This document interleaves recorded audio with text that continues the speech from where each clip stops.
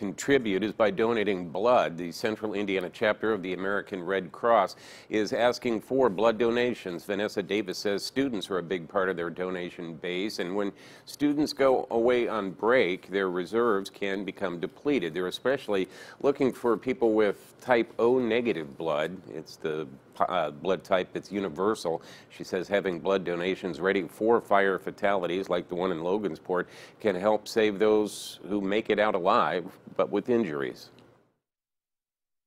Our hearts are breaking for those families and the people that are affected, and a way that you can help is by thinking of what you can do. Well, one thing you can do is you can donate blood.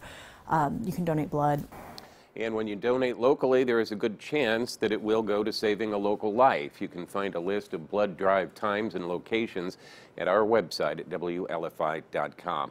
Well, we're now learning the names of the drivers